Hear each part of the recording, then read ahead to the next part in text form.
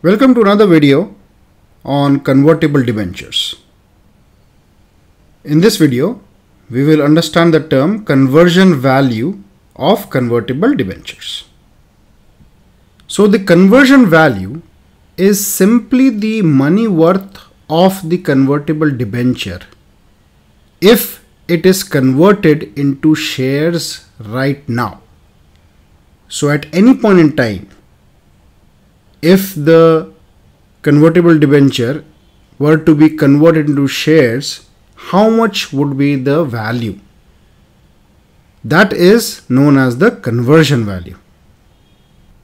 So conversion value is equal to conversion ratio.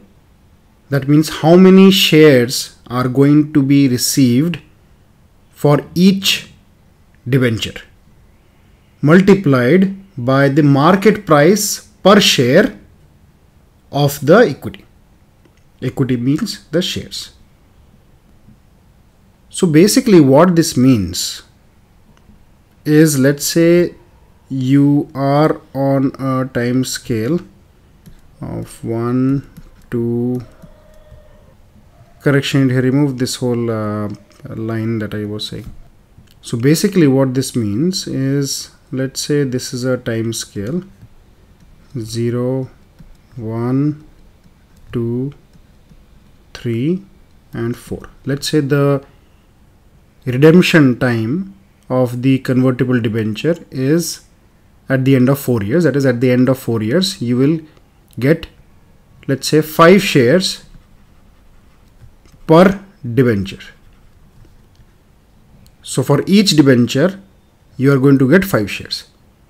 Now whatever is the market price of the share at the end of 4 years will be basically your worth of these 5 shares. So let's say you invested 100 rupees for one debenture.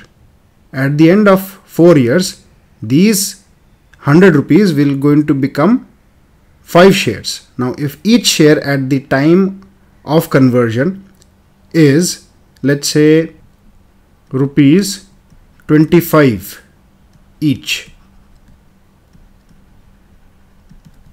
so then at the end of 4 years your conversion value is 5 into 25, which is equal to rupees 125.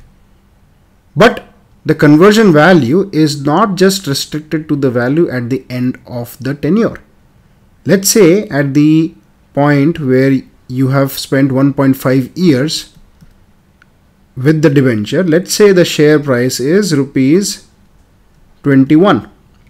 So at that point the conversion value will be equal to 5 into 21, which is equal to 5105 rupees. So this is the conversion value. In the other videos also I am going to cover some more examples on these terminologies, which will help clarify the fundamentals.